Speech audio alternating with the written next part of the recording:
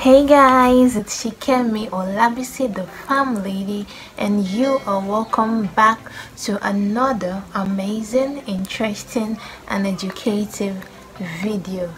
So I get this question a lot: how do I know the quantity of fishes to stock in my pond? How do I know the liters of water my pond can take? Now I'm going to be dividing this video into two parts. So for the first part, I'm going to be showing you guys how to calculate the volume of water in your pond, while the second part is going to be on how to calculate the stocking density. So I'm dividing this video into two parts. So this is the first one, because without knowing the volume of water that your pond can contain, then you cannot calculate what your stocking density. So here is part one, and let's get right into it.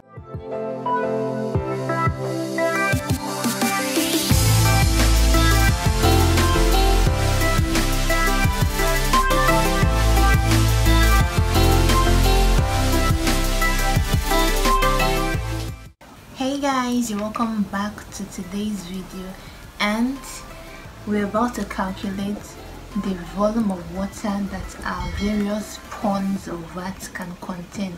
This is the farm lady's whiteboard, and this is where I'm going to be doing all that calculation for you, so you don't want to make any mistake. Now, as we all know, people either use a rectangular pond or a cylindrical pond, or a circular pond. So rectangular or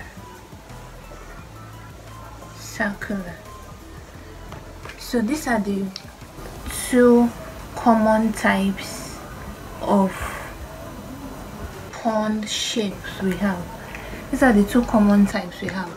I don't know, maybe your own is star shape or trapezium, but from what I've seen so far, the two common shapes of pond I see is usually rectangular or circular. Now let's go right into how we can calculate the volume of water first in a rectangular pond. So guys, assuming you have a rectangular pond, here is a rectangular pond. Here.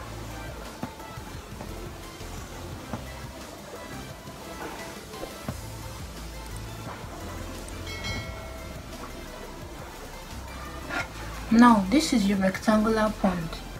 Now the length of this pond, let's assume, is 30 centimeters. The width 20 centimeters, and then the height. For the height, you can't calculate the total height. What you're supposed to calculate for your height is what you calculate from the fill point. So let's say this is the fill point.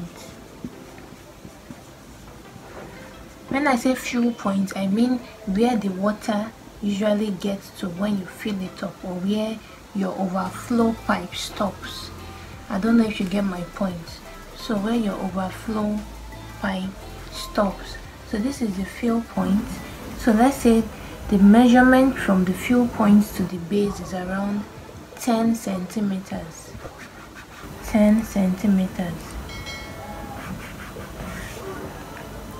So now this is a typical rectangular pond.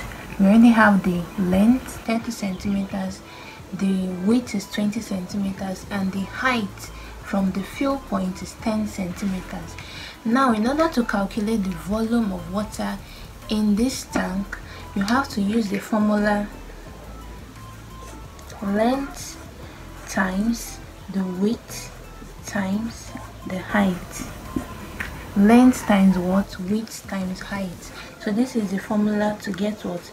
The volume in what? A rectangular pond. So we have the formula as what? Length times width times height. Now for the length, we have 30 centimeters, then multiplied by the width, which is 20, 20 cm, then by the height 10 centimeters. So multiplying all that together, you can use your calculator and calculate with me. So let me use my calculator on my phone. I don't want to make any mistake at all. So 30 times 20 times 10, that is what? 6,000 centimeters cube, because we have the centimeters here is 3, because if we were to multiply centimeter by centimeter by centimeter, that's cm in 3 places, so that gives us what?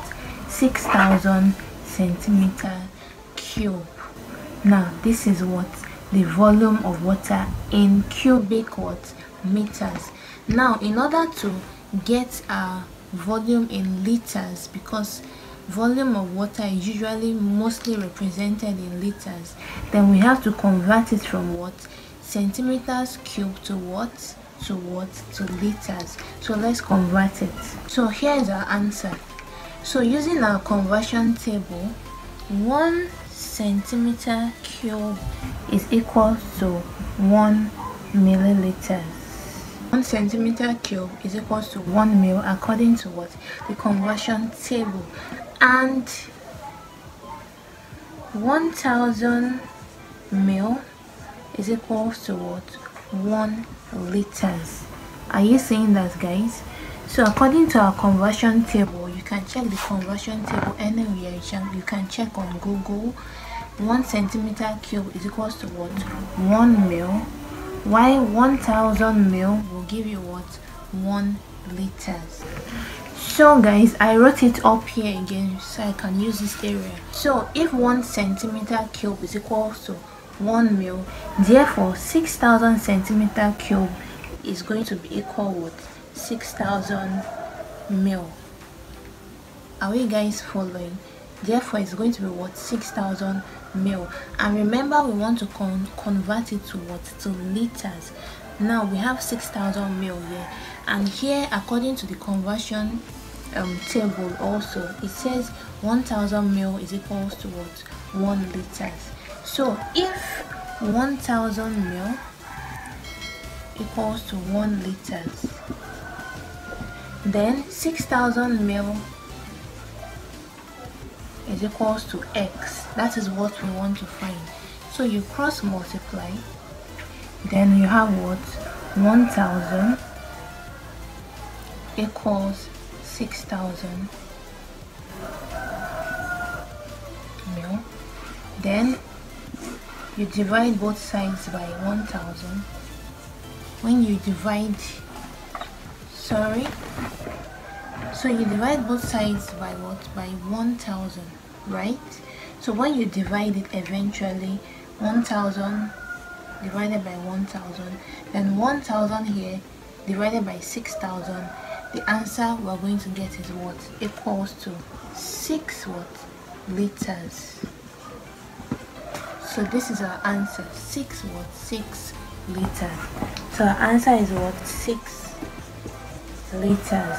So this rectangular pond will contain what? 6 what? Liters of water, bearing in mind what? The fuel point. Bearing in mind what? The fuel point. So there we have it. We will have what? 6 liters as a total volume of water that this fish pond can take. So that is it. So let's go to the cylindrical pond or circular pond, as we might all have it in our farms. Now the formula for calculating the volume of water in this shape, in this cylindrical kind of pond, is what? Volume is equals to pi r square h. This pi r square is the area of a circle, because every cylindrical pond has a circle on top. This circle. So this pi r square here is what? The area of a circle multiplied by what? The height. Bearing in mind what? Our fuel point. So this is the formula.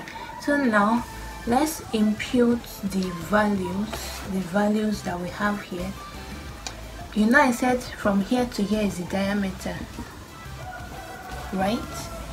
So in order to get the radius, this r squared, the radius definitely is half of what? The diameter. So half of this 8 centimeter is what? Is 4 centimeters. So the radius here is what? 4 centimeters. So we then say V equals to pi, the radius r, which is half of the diameter, 4 centimeters square, right? Multiplied by what? Let me write it here again. So V equals to pi 4 centimeters square multiplied by what? The height, which is what? 20 centimeters from the fill point. 20 centimeters. So this is it. Now 4 centimeters square is what? 4 in 2 places, which is 4 multiplied by 4. So therefore volume equals to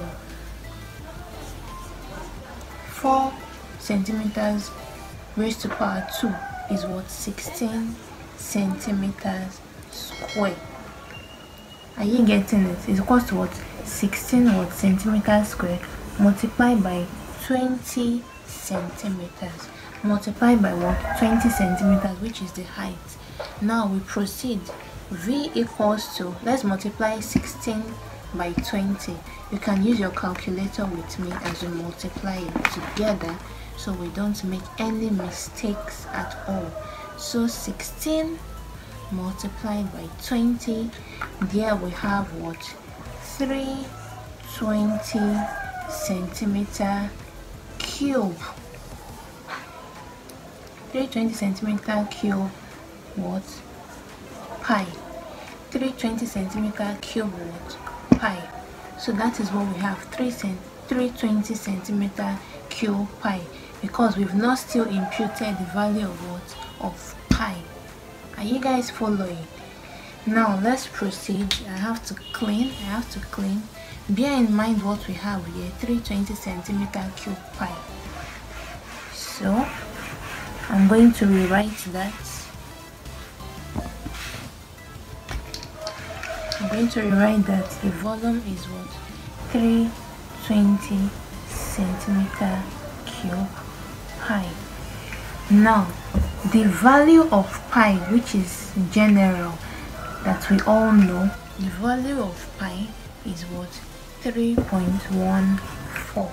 So therefore we want multiply this by pi. So volume is equals to 320 centimeter cube multiplied by what? 3.14, which is the value or the universal value for what? Pi. So let's multiply that and get our answer in cubic meter. So 320 multiplied by 3.14 is equals 1004.8 centimeter cube. 1004.8 centimeter cube. So this is our volume in cubic meter. Now still using the same method we used in the rectangular pond, that is converting it from cubic meter to liters. We know that 1 cubic meter equals to 1 milliliter, and 1000 milliliter is equals what? 1 liters. So here we have this. So therefore bear this in mind too. The total here is V equals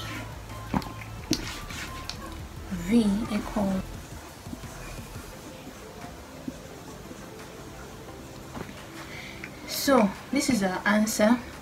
So if 1 centimeter cube, like I said before, equals to 1 mil, therefore 1004.3 centimeter cube is equals to 1004.3 mil. Then converting it to liters, you have to what? Divide this by 1000. Divide this by what? 1000, and then we'll get what? our volume in liters. So let's divide it by 1000. 1.0048 liters. So this is our volume of water. So this is the volume of water this kind of pond can take. I hope you guys are following. So it's as simple as that. So guys, there you have it. That is how you calculate what the volume of water in your pond. And always remember, you have to take note of what the fill point, so as not to what get the wrong calculation. And like I said in the beginning of this video is going to be divided into two parts. Yes, two parts. So we've done, or we've dealt with the first part, which is what knowing how to what calculate the volume of water in our pond. Now that we know how to calculate this, then we can now proceed to part 2, which is what how to calculate our stocking density. So thank you so much guys for staying with me on today's video. The video for the stocking density will be out very soon, let's say in 2 days time or in a week's time. So I'm going to be posting that so we can get the total what package. So thank you for watching. If you really enjoyed this video, give it a huge thumbs up, drop a comment in the comment section, like this video and share it to your families and friends. So guys, today's post notification shout out goes to Samuel Okon.